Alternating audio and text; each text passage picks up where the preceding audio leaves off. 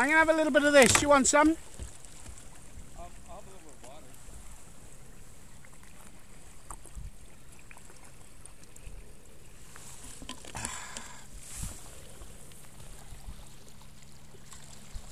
I'm not being very helpful here, am I? This is so horrible. But it tastes like it's probably got some electrolyte in it. Boisson désaltérante. Punch au fruit.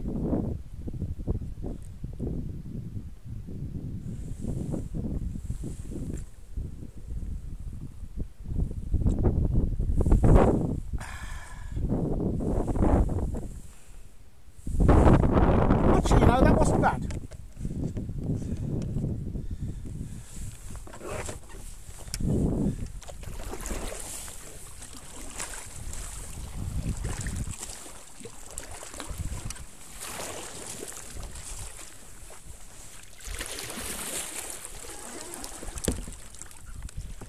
Merci. No, I'm a riverboat. Why? Because you let her boat swim.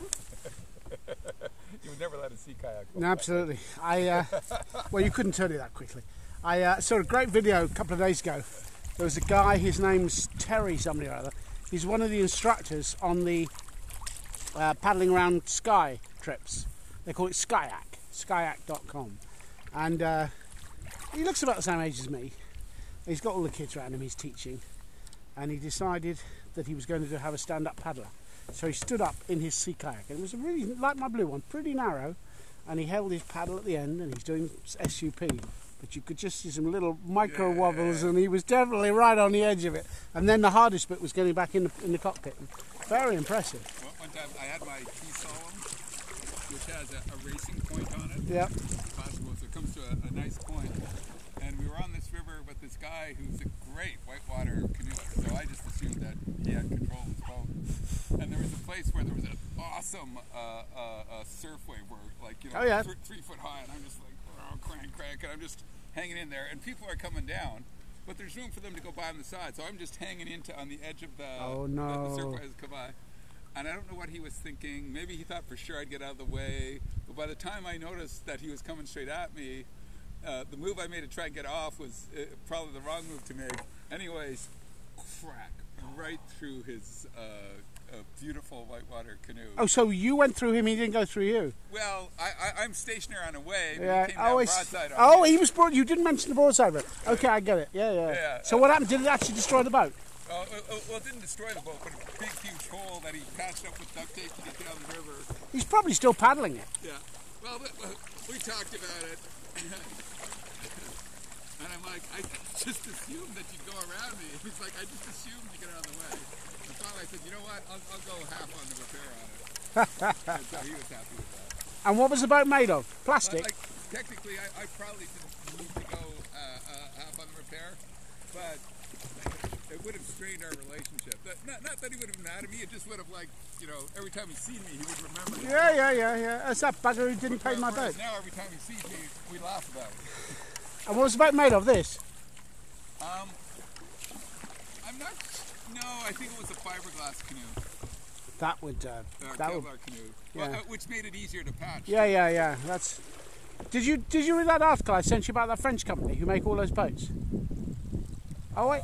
Perhaps not. It was an article in Costco magazine, and Sure you sent it to me? Yeah. I put it into a PDF just to send to you. Anyway, it's about this family in Quebec and how they started what is, you know, with pedalos, and now is the world's largest leisure boats, leisure kayaks. Not stuff that you and I would use, but people who want to have a kayak at the cottage. And they make tens of thousands of these things every year. And they claim to have invented this process, where you inject it and spin it. Whether they have or not, I don't know. But it was impressive. It was 3rd, 4th generation French family. I love those French companies. They're really cool.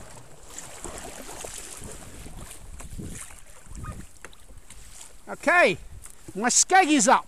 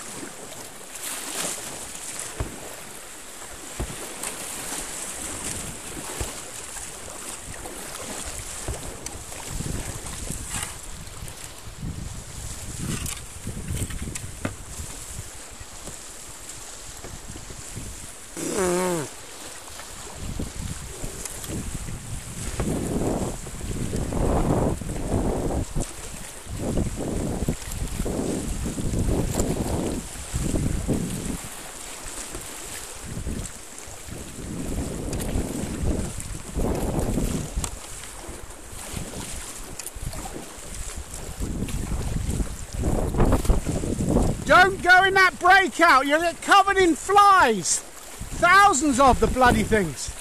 Absolutely thousands of them.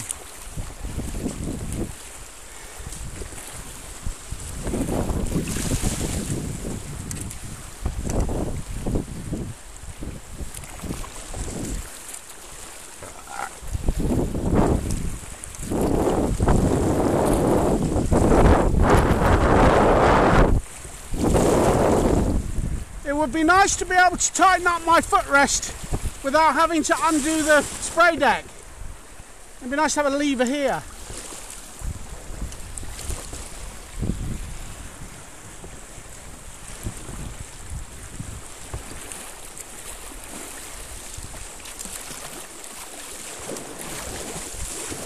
Bugger! Just missed it.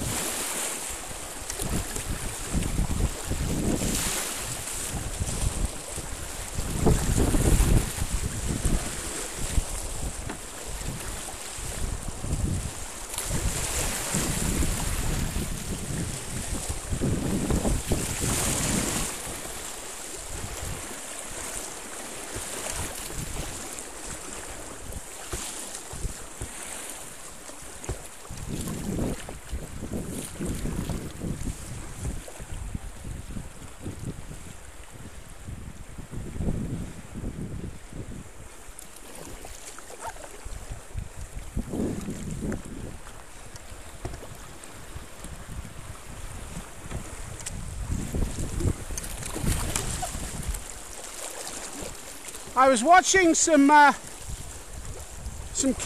in the Olympics. I was comparing the boys with the girls, and the boys are very fast and super fit, but because the girls don't have the strength, they're so delicate the way they pick up and you flip over and between the gates. So the girl will be like this, sitting on top of the wave. The guy will be going, whoa, but she'd just be sitting, I mean, going much slower, but much better look to watch. Yeah, much more finesse.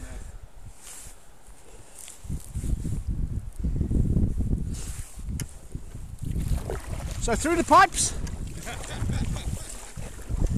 I've been through a pipe where I once had to go like that, but I don't think it was, I think it was bigger than that.